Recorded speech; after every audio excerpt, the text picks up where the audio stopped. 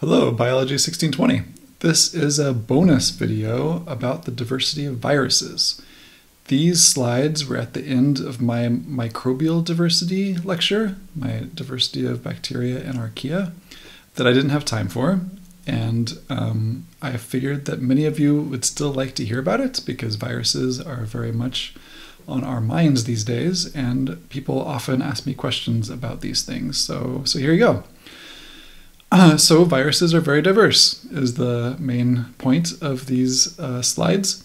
The things that we can say are true for all viruses are very few. We can say that all viruses are infectious. They contain some kind of nucleic acid that's enclosed in a protein coat. But otherwise, their genomes can either be linear or circular. Their genomes can be made out of DNA or RNA. The DNA can be double-stranded or single-stranded. You may have never even thought about single-stranded DNA before. The RNA could be single-stranded or double-stranded. You maybe didn't know the RNA could even be double-stranded, but some viruses have double-stranded RNA genomes. Some viruses are small, some are large. We're going to talk about that in a second.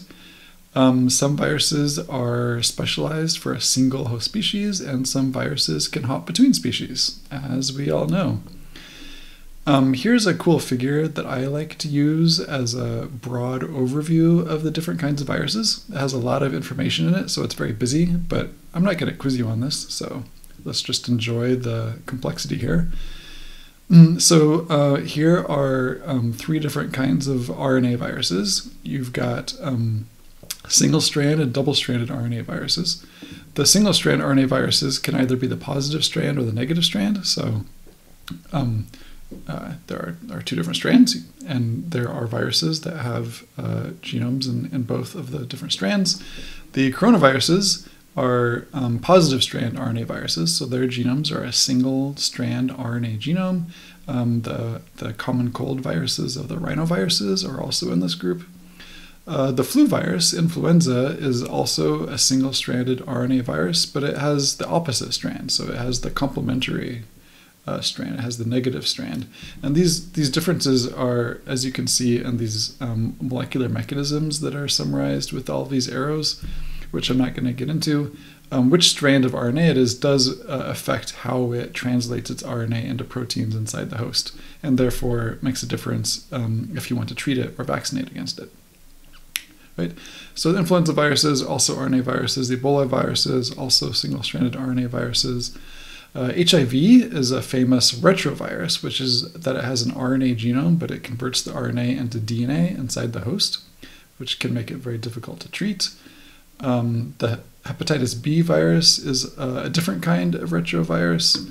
You may have heard of parvoviruses, especially if your pet has contracted a parvovirus. Those are DNA viruses, but they have a single-stranded DNA genome, which is pretty wild.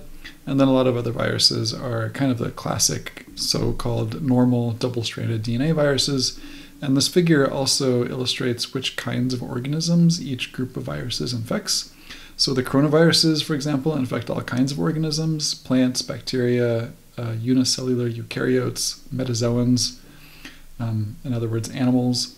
Some viruses only infect a few kinds of organisms, but in general, most of these groups of viruses infect multiple kinds of organisms.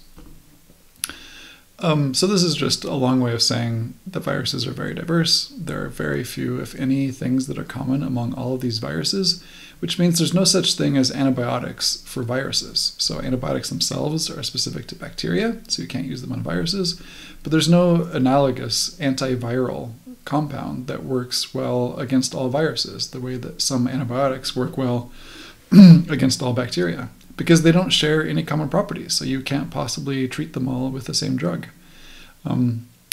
Also, this means that viruses are not monophyletic. We don't know that all viruses are derived from a common ancestor, so they may have many different origins. So that's a phylogenetic explanation for why designing vaccines and antiviral compounds is a big challenge.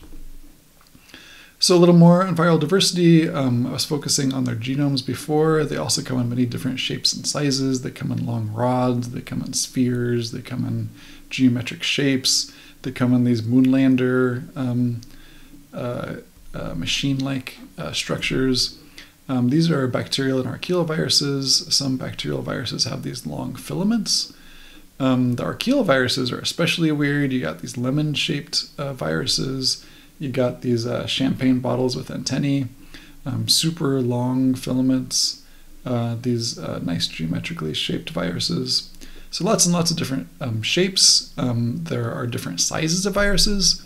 There are giant viruses that are as big as, or even bigger than many bacteria and archaea that tend to infect amoeba and other microbial eukaryotes like that. These giant viruses also have giant genomes for viruses. So some of these giant viruses have thousands of genes, which is more than some parasitic bacteria and archaea, right? So you can't even say that all viruses are small or all viruses have small genomes because of these giant viruses. There's a really cool Radiolab podcast episode about the giant viruses that I highly recommend if you want to learn more about them. And so it's possible that this word virus that we use means lots of different things. We don't know. In fact, it's pretty likely that viruses do not have a common ancestor, as I said, and that means that viruses may have evolved multiple times. And I already said everything else on the slide. So let's talk more about the phylogeny. Where should we place viruses on the tree of life? And there are three different ideas for where viruses came from. First is the virus first hypothesis, which is that viruses are ancient, and maybe even all life on the planet evolved from a virus, which has an intuitive feel because viruses are simple. They're basically simple replicating particles, and the first life forms must have been simple replicating particles. So that has some appeal. I think it has some problems with it as well.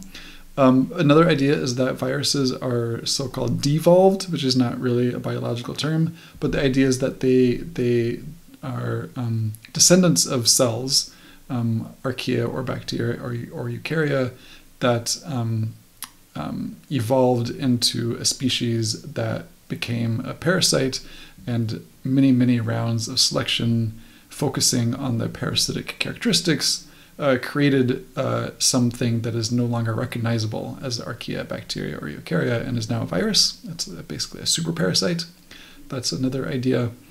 And the third one is related to the second one, but it's focusing on the idea that maybe viruses are a component of a cell rather than an actual speciation event or speciation events. The third idea is that it's just a component of a cell. So some bits of DNA and protein, for example, that escaped from a host cell and went off and became independent, at least in as much that viruses are independent and capable of infecting other cells. So this third idea is really popular right now because there's some good molecular evidence that at least some viruses are basically selfish genes that have hopped out of genomes and become able to replicate not on their own, because they still need hosts to replicate for them, right? But they have their own evolutionary lineages as basically escaped genes. But it's important to realize that there are many, many different kinds of viruses, and they are not monophyletic, as far as we know. And so each of these potential explanations could be true for different viruses. And even though we talk about all these viruses as viruses, using that one word, in reality, they're probably lots of different things. And those lots of different things could have different origins. And so each of these explanations could explain different kinds of viruses. So here's a question that you can use to quiz yourself on what I talked about today. I'll leave that as an exercise for yourself. If you have any questions about this material, send me an email and we can talk about it more. All right, bye-bye.